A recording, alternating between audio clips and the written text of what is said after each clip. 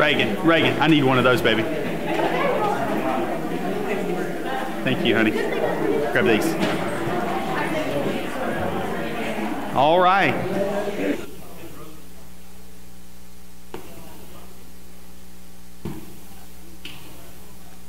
We're going to be in Genesis 17 tonight for the next few minutes.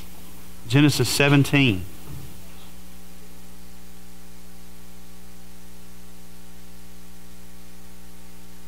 What you looking for, Doc? Oh, there somewhere.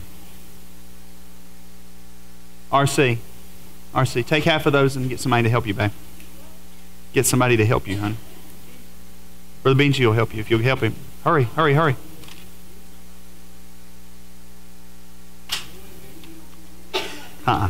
Thank you, babe.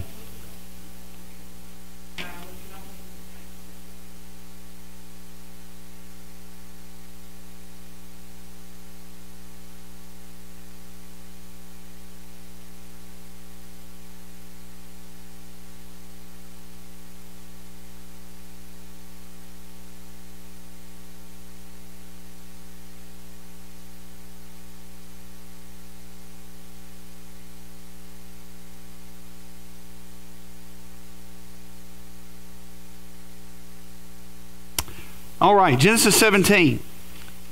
An interesting chapter, and it is a transitional chapter in the life of Abraham, and in fact, the entire Word of God. For in it, we see a lot taking place. There's a lot happening here in this chapter.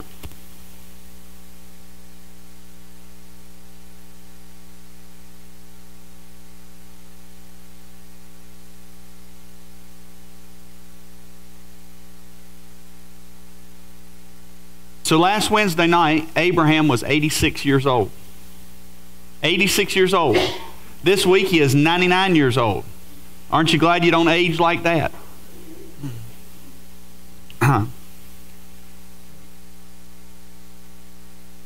Verse number 1 says, "And when Abram was 90 years old and 9, the Lord appeared to Abram and said unto him, I am the Almighty God, walk before me and be thou perfect. And I will make my covenant between me and thee, will multiply thee exceedingly. And Abram fell on his face, and God talked with him, saying, As for me, behold, my covenant is with thee, and thou shalt be a father of many nations. Neither shall thy name any more be called Abram, but thy name shall be Abraham. For a father of many nations have I made thee.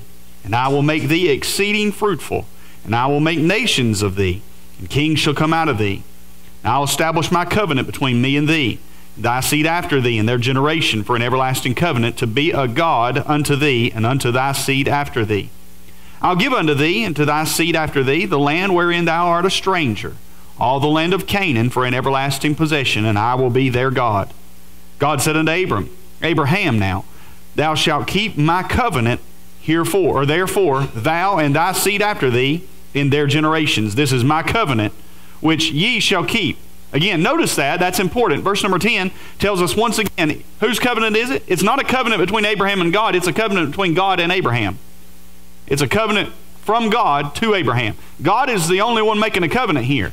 Abraham is the recipient of that covenant. Notice what Abraham's part is? Nothing. Just receive it. Isn't that good? That is a picture of grace.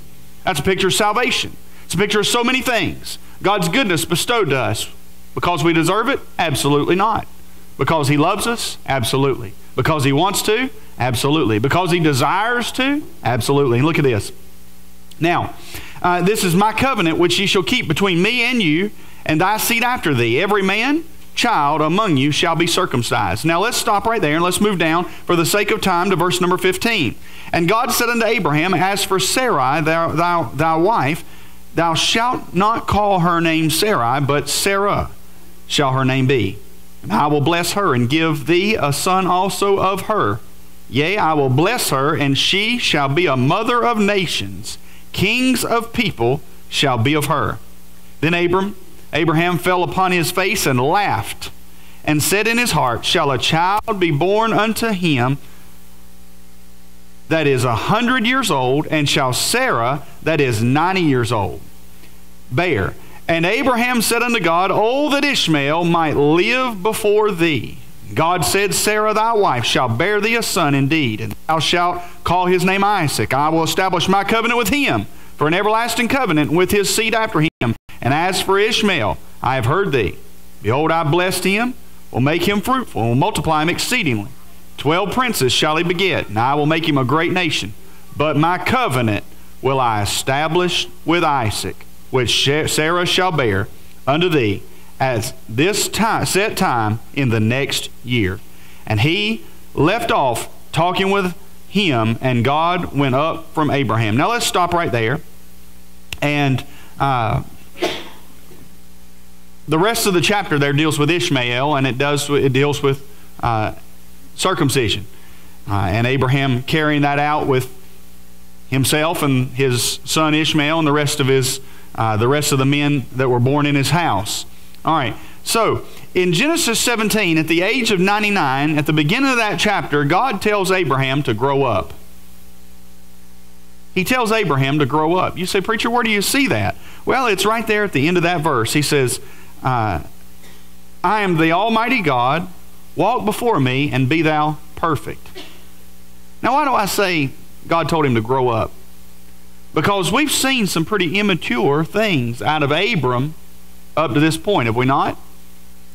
Now, the rest of the time that we spend looking at Abram, and I've been hard on Abram over the last few Wednesday nights. I have. Preacher's been hard on him, and I'm not trying to be overly critical, because like I said, I wouldn't be surprised if when I get to heaven, Abram doesn't walk up to me and punch me right in the mouth for saying those things about him. But if there's anybody that knows what foolishness is, it's me, because I live it. I've learned it. I practice it. Practice makes perfect. I'm pretty good at doing dumb things. And so I'm pretty good at recognizing them as well. Now, I understand I shouldn't be trying to tell everybody about how bad Abraham is when I can't get my own self straightened out. But nevertheless, we can call it like we see it there. And we've seen Abraham do some immature things. But now, from the rest of our time, we're going to see Abraham, for the most part, we're going to see him do righteous things. The Bible says Abraham believed God and it was counted to him for righteousness. Isn't that what the Bible tells us? Now, if Abraham believed God and it was accounted to him for righteousness, and that's what made him righteous, then what do the righteous do? They do right. And so if Abraham's going to be righteous in the eyes of God, or because he's been deemed righteous in the eyes of God because of God's grace, then he should do everything he could possibly do to be right. Amen? You and I likewise. We've believed God. It's been accounted to us for righteousness. Not our works that make us righteous, but our belief that makes us righteous. But because God's counted our belief as righteousness, you and I should strive to be right. And that's what God's telling him there when he says, I want you to be perfect. That word perfect means holy. Uh-oh. You know what's amazing to me? The Bible says, be ye holy as I'm holy. Well, I can't do that. That's why God doesn't judge us according to that standard. I'm saved by grace. But I will tell you this, my Christian walk will be judged according to that standard. Not my eternal salvation, my eternal estate is settled. I am saved to the uttermost. From the guttermost to the uttermost. That's how saved I am. That cannot be taken away. But my spiritual walk is determined based on my righteousness or lack thereof. The way that I live my life. God told him, he said, be thou perfect. Now, number 2, we see that God promised to make Abraham a father of many nations. A father of many nations. Now, this is not the first time God's promised to make Abraham a father, to make Abram a father. But notice this, the last time God made Abraham a promise, or then Abram a promise to become a father, we see that Abram took things upon himself. He got ahead of God. And he made himself a father. Along with Sarah and their crazy concocted idea, they came up with a plan that was ahead of God's time, and what do we see? We see a mess being made as a result of that. But now when we look at it, we see here God says, I'm going to make you a father of many nations. Not you're going to go out and do it on your own.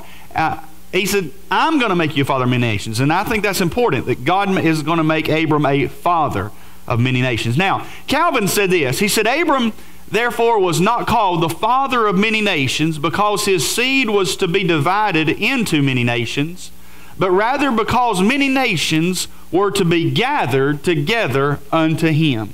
The word there is gathered. And I think that is one of the most brilliant statements that I have ever read about Abram and the promise that God made to him. Let me try to explain that to you. God said he was going to make Abraham, or Abram, then Abraham, of the father of many nations. Now we look at that, and from a purely physical standpoint, we can see that there are several nations that stemmed from Abraham's seed. We see there are, of course, the Israelites. That's the Jewish people that exist today. The Ishmaelites. Those are many of the Arabs that exist today. Likewise, the Midianites are also descendants of Abraham. The Moabites are descendants of Lot, but yet of his family, if you will. But of his seed directly. You see those and so many others that we see today. In fact, if you really measured it up, I suppose that quite a few of the Arab nations are descendants of Ishmaelites. But now, all that being said, I believe, as Calvin said, that God had other means or other definitions for why he was going to be a father of many nations. You see, he talks about there, not because his seed was to be divided and, okay, so Ishmael's going to go and he's going to become the father of this people. Isaac's going to go and become the father of the 12 tribes of Israel and all of this, and everything's going to stem out from there. No. I think it's much more than that, because Abraham is the father of all them that believe. The father of all them that believe. So when you look, it's not that everybody is going, all the crowd that's going to be the direct lineage of Abraham, but those who are the lineage of the descendants of Abraham by faith. Does that make sense? And that number is beyond number. That number is beyond counting. It is, as God has promised, as the stars in the sky, as the sand on the sea. And we see that number is extraordinary in its enormity. And so we look at that and we see that the nations, it's about the nations that were to be gathered unto him, gathered together unto him. Number 4, in Genesis 17:5, God changes Abram's name to Abraham. Now, I've done as good a job as I could do over the last 10 lessons before tonight to make sure that I called Abraham Abram. For the next 10 lessons, I'll be trying to remember to call Abram Abraham from now on. But we see that God changed his name, and the reason why God changed his name is because it means a father of a multitude, or father of many. That's what the name Abraham means, father of many. Now,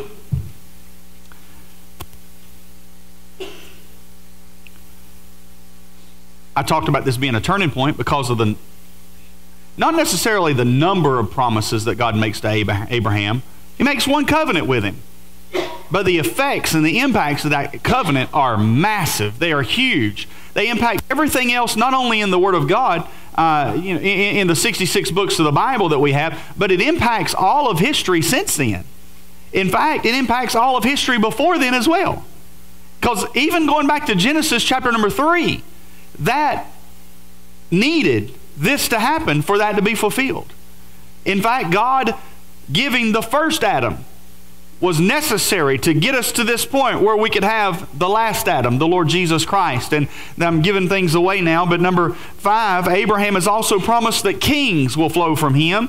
The most important king being King Jesus. King Jesus. Now, I want to point something out to you. The reason why, and if you have a copy of the notes with the answers already on them tonight, you'll notice that I did in my notes put simply Jesus. Well, why did I put Jesus and not Jesus Christ? And I'll tell you quite simply, it's because Jesus Christ, the Christ, is not a descendant of Abraham. Now, I want to draw that distinction. That's important. The Bible tells us in Isaiah chapter 9, in Isaiah chapter 9, unto us a child is born, unto us a son is given. Are you with me? That child was born. That's the Lord Jesus. That's his humanity. Are you with me? But now, Christ came into this world. Are you with me? And he is not the seed of Abraham. He is the only begotten Son of God. Are you with me? Now, they're one and the same, don't get me wrong. But I want you to know, has anybody ever heard the old McCamey song? I think it's the McCameys that sing it. He was so much man that he slept in the boat, but he was so much God that the wind ceased when he spoke. That's a good song. That's a pretty good song. I encourage you, if you've never heard it, you go listen. Is it the McCameys? You like the McCameys, is it? All right, I got a witness. Now, it ain't the McCameys. Who is it? I hear the lady singing it. I think it's Peg. I imagine she had her shoes off too when she sang it. I don't know. If she sung it, she had her shoes off, I guarantee it. I don't think she could sing Be Right With God without her shoes on or without her shoes off. Now, but now we got to figure that out. We're going to have a battle after church and figure out who in the world sang that song. But the promise to him was that King Jesus was going to come through him. The seed of Abraham, the seed of David. But what's amazing is when you look at the scriptures, the gospel tells us that he is the seed of Abraham, but he's also the root of Abraham. I believe it was Dr. Lutzer I was listening to this morning that was talking about that. I didn't think about talking about it tonight when I heard it this morning, but it's amazing. How could he be the descendant of Abraham, but also the root or the predecessor of Abraham? That Abraham come from him, and yet he came from Abraham. I love it. I love it. I love it. I love it. Why do I love it? Because it shows us that before Abraham was, I am. Before Abraham was, I am. And when you look in the scriptures and you see over in the Garden of Gethsemane when the crowd came with sticks and staves to take the Lord Jesus into custody, and they said, we're looking for Jesus, and Jesus said, I am he. And when he said, I am, they fell to the ground. Now they fell on their backside. But the next time they stand before him, they'll fall forward onto their knees. They'll bow. They'll be proskudyne. That word proskudyne means to be face down in worship. Now, they may not do it out of desire, but they'll do it out of dictate. They'll do it either out of a heart of love, or they'll do it as a result of divine judgment. But he is the King of Kings and Lord of Lords. There are 39 kings of Judah and Israel, besides Saul and David and Solomon, that ruled over either the southern kingdom of Judah or the northern kingdom of Israel. And during those times of the divided kingdoms and all those kings, some were good, some were bad. All from the northern kingdom were bad. Some from the southern kingdom were good. But when you look at all of that, you'll see that of all the things that were done, of how the borders of Israel were increased, and others, they increased their lands, and some increased their wealth, and others caused it to contract. Some did good things, some did horrific things, and yet none of them can compare to the Lord Jesus and who he is and what he does. We read about good King Hezekiah, the revival under Josiah. We read about the wickedness of Ahab. We read about the childishness of Rehoboam, the sinfulness of Jeroboam, the riches of Solomon, the love and the pursuit of God's own heart of David, and the goodliness of Saul.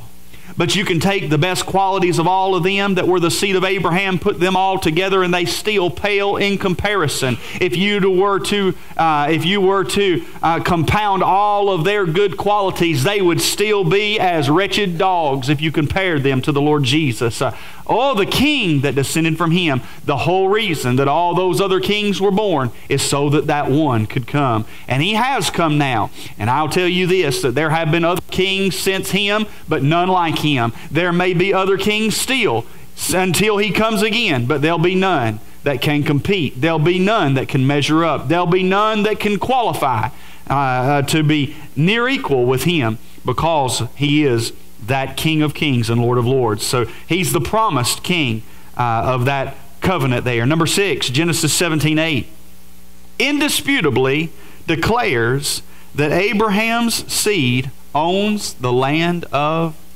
Canaan. C-A-N-A-A-N. Verse number 8, I will give unto thee and to thy seed after thee the land wherein thou art a stranger, all the land of Canaan, for an everlasting possession, and I will be their God. So hold on just a minute now. I want you to bear with me, and I want you to pay close attention to what I'm about to say. Carefully now. if you don't listen to what I'm saying, you can misconstrue it, and I don't want you to do that. You can take me wrong. This verse does not in any way settle the dispute about whose property Jerusalem and Israel is between the Arabs and the Israelis. Why? We can go back to a previous question tonight. God promised to make Abraham the father of many nations. And I've already said tonight that flowing from Abraham's seed are not only the Israelites, but the Ishmaelites and the Edomites. I missed that one earlier. The Edomites, the Midianites, all of these are descendants of Abraham. So the Ishmaelites today, the descendants of Ishmael, some of the Arabs, would possibly, according to that verse, be able to lay some sort of a claim to Jerusalem, to Israel, or Canaan's land. Does that make sense? So how do we know that God intended that not for the descendants of Ishmael, but for the descendants of Israel? Well, it's very clear. Over in the latter part of the chapter now, we looked at it in verse number 21. We see in the previous verses that God said He was going to bless Ishmael, going to give him 12 princes, going to make a great nation out of him. But verse 21, but my covenant will I establish with Isaac. Do you see that? Which Sarah shall bear unto thee at this set time in the next year. Now, folks, what you see right there is clear, incontrovertible evidence that God declared that that land is to belong to Israel, to the descendants of Abraham through Isaac, not of Ishmael. Now they'll be raised and they'll live in the presence of his brethren. That's what the scripture said of Ishmael's children, and of Ishmael and his sons. But nevertheless, that land that is being disputed. Do you know that we had a mess this week in the United Nations? Anybody see that? And thank God for Nikki Haley. Anybody know who she is? She was the former governor of South Carolina, and today now she's the governor of the United Nations. She's the ambassador of the United Nations, but I said that on purpose because she put her foot down this week. Put her foot down, up, wherever it went to the right place. But I can tell you that just a few weeks ago, as President Trump declared that Israel was Israel's eternal capital was Jerusalem, and not just the eternal capital, but the governing capital as well, and that we would initiate plans to finally move our embassy after the last 3 presidents have said that's what we would do. He's actually following through on it, and it's amazing how many people are mad about it. They voted in the Senate 96-4, and some of the same senators that were for it are now against it. But here's what's interesting.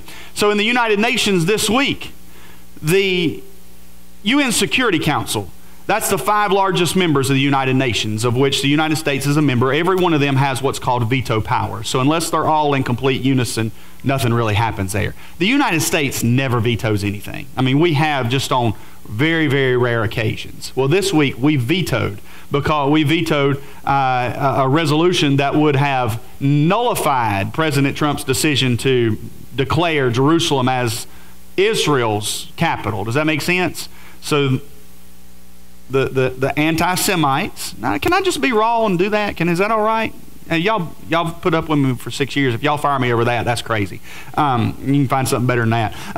so that bunch of, that people that hate God and hate the Jewish people because they're God's chosen people have determined that, they're just not going to stand for it. And so the United States had to veto about that. And her words to them was, "This will not be forgotten." Well, so just so you know, in the coming year, there's going to be a mess because the United States has veto at the Security Council. But where they don't have veto power is in the General Assembly. So next year, you know how every year we let these killers and we let these people that hate America onto American soil so they can come to New York and stand there before all of the UN General Assembly and give a speech about how we're the great Satan and how we're horrible and wicked and we're oppressing the world, yet we're feeding the world. Are you with me? Now, I'm being political a little bit. Can you tell? But the thing that I'm trying to tell you is this. In the next year, what they're going to do is they're going to try in the open General Assembly to declare also that Jerusalem is the eternal capital of the Ishmaelites, of the Arabs, of the Palestinians. Folks, you know where we're headed to? We're headed not to Middle East peace, but we're headed to Middle East conflict, which will in turn eventually lead to Middle East peace. You say, how? But the return of the Prince of Peace after 7 years of extreme non-peace. all right, after 7 years of extreme non-peace. You said, preacher, should I be worried about that? If you're saved, no. If you have lost loved ones, yes. So, now, all these things, God promised that to Isaac. The sign of the Abrahamic covenant. What's the sign that God was going to give to the Abraham's seed, that they were in fact part of this covenant, that they were blessed, which included Ishmael now as far as the general blessing that's being given now? It is circumcision. It's circumcision. Now, but the beautiful thing here is God changed Abraham's name because he was going to make him a what? What's it mean? What does the name Abraham mean? Father of many, or father of multitudes. That's exactly right. But he didn't just change Abram's name to Abraham. He changed Sarai's name to Sarah. Now, Sarah's name was changed as well. And the reason why he changed her name is because she was going to become the mother of kings.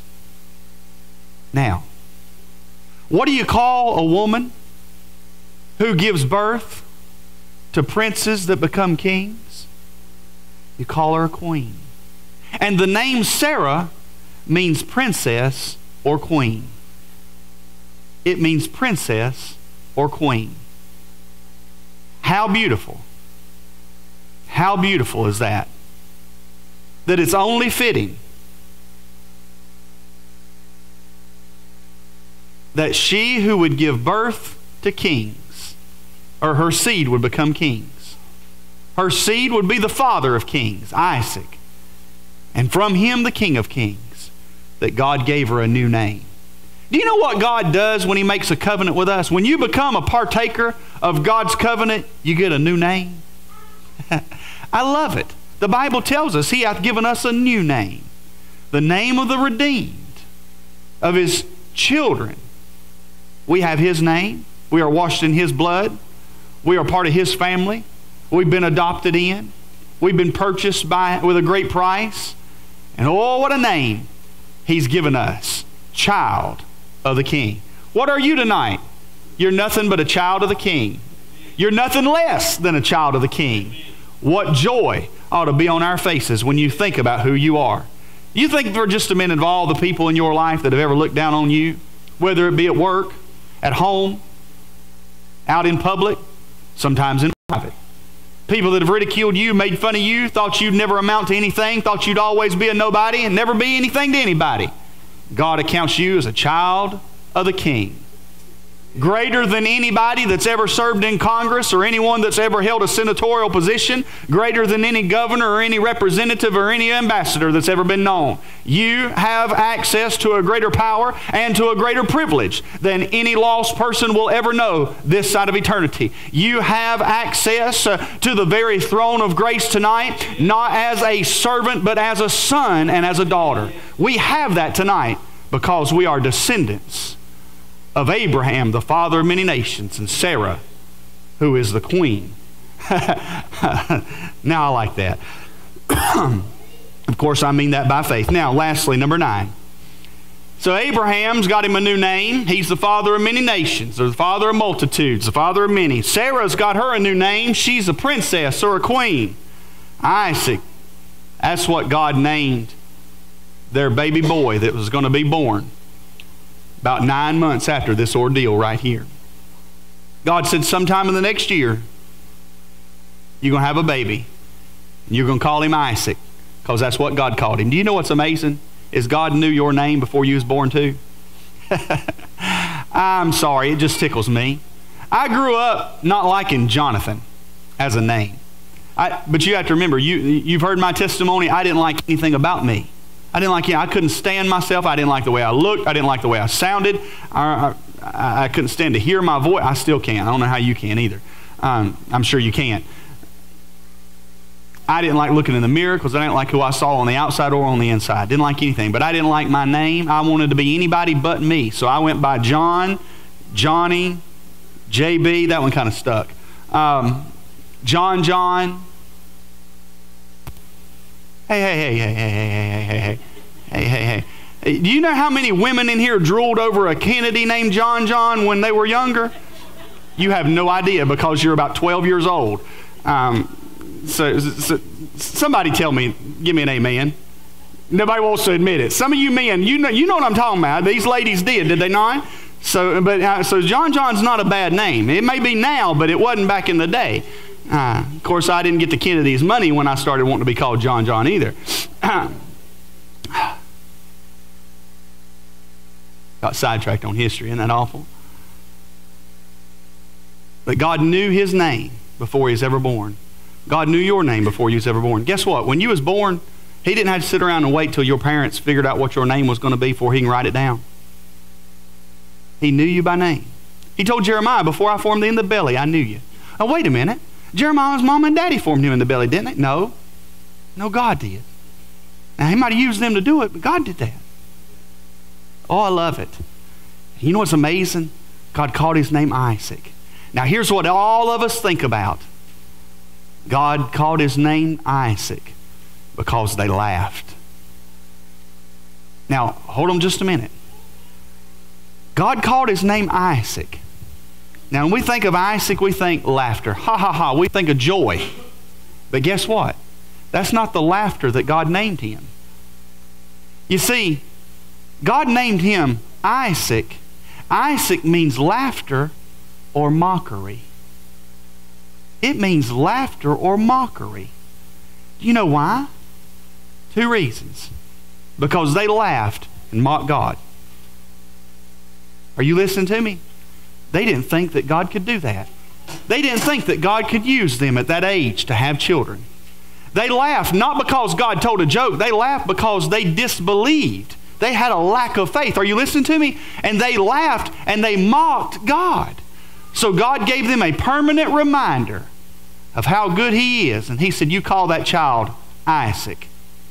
You call that child Isaac to always remember every time you look at that boy, that's your little miracle. And you didn't think I could do it. You didn't think I could do it. Every time I look in the mirror, you know what I see? I see mockery. I see mockery when I look in the mirror. When I look in the mirror, I see an Isaac staring right back at me because I look at a lot of people in my life that said, you'll never be nothing, you'll never be anything but trash, you're no good, you'll never account to anything, you'll always be sorry, a lazy, a bum, and you'll never have anything. I grew up that. But at the same time, I see myself staring back at me as a mockery because I made a mockery of so much of my life and I despise God. God, leave me alone. Get away from me. I'm miserable with you. I'm miserable without you. And I was that way. But now I look and I see what God can really do, what God can really make. And folks, I'm glad to say and glad to give a good report tonight that what you see up here is not the finished product, but it has come a long way. I'm still a work in progress. But when I stand before you tonight, and when you look in the mirror tonight, you ought to see the same thing. All the messes that we try to make, and all the times that we doubt a big God, but every single one of us tonight are a walking, talking miracle. Every one of us. We don't deserve to be alive. We don't deserve to breathe God's good air. Nathan asked me the other day, what's the difference between oxygen and air? We had a long scientific discussion about that. I bored him to sleep where he didn't want to talk about that no more. He was done, ready to talk about something different. But do you understand, we don't even deserve to breathe God's air. He made us in his image.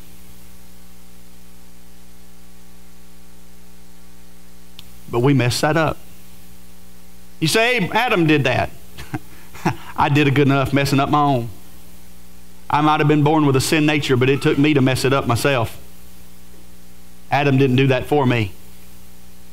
If Adam had been perfect, if my mom and daddy had been perfect, I'd have blew it. I'd have blew it all by myself. But God's good.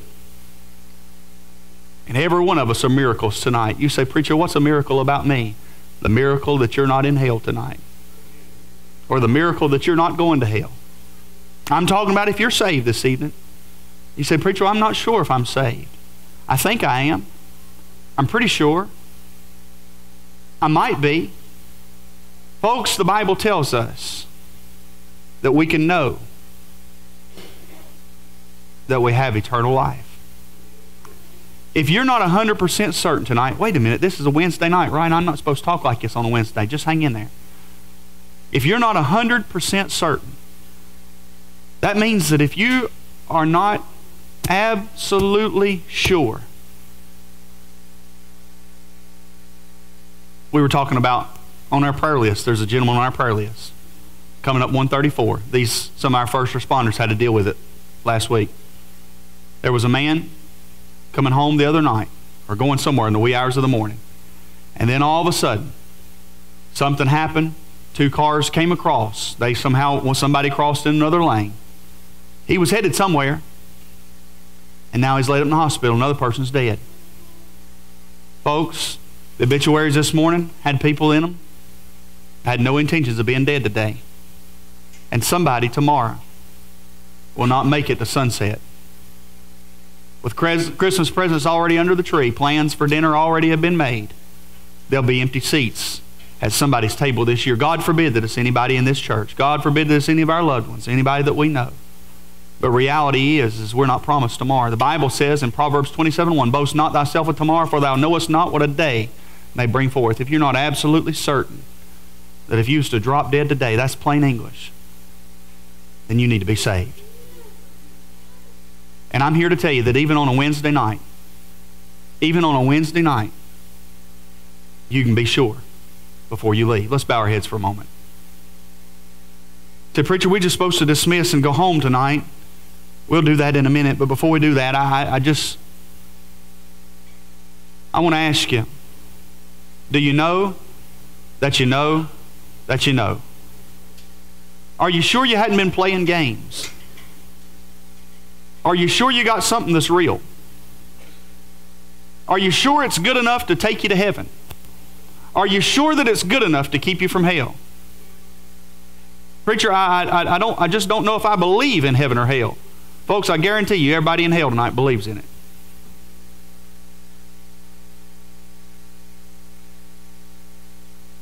And I can tell you this, it's not worth the risk.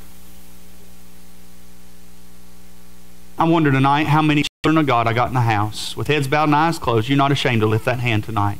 Preacher, I know I'm saved. I'm not ashamed to lift that hand. Lift it and hold it for just a moment. Hold it just for a moment. You can put your hands down now. Thank you so much. As far as I could see, every hand raised. As far as I could see, every hand of every person I believe might be old enough to understand what I'm talking about tonight had their hand raised. Father, I want to thank you that I'm a child of Abraham. I may not have any Jewish blood, but I'm washed in the blood. And that makes me of Abraham's seed tonight. Father, I'm thankful that you'd have me as part of your family. Lord, there's nothing I can offer you. I can't offer you my money because, Lord, you own the cattle on 1,000 hills. I can't offer you my physical strength. For, Lord, you hold the seas in your hands. God, I can't give you my eyes. Lord, you're able to see through to even our heart, even our thoughts and our mind. But, oh God, tonight I can give you my praise. And Lord, I pray tonight that you'd receive our praise and our thanksgiving and our thankfulness, Lord, for what you've done for us. Lord, as we offer that to you tonight, God, I pray that in return for you making us righteous by the blood of the Lamb, that you'd help us to live right and thankful in all that we do. In Jesus' name, amen. Church, good night. God bless you. I can't wait to see you on Christmas Eve. If I see you before, praise the Lord. But we're going to be here 10 o'clock on Sunday morning. Sunday school, preaching at 11, just like normal. And then we'll have us a good time. Can't wait to see you on Sunday.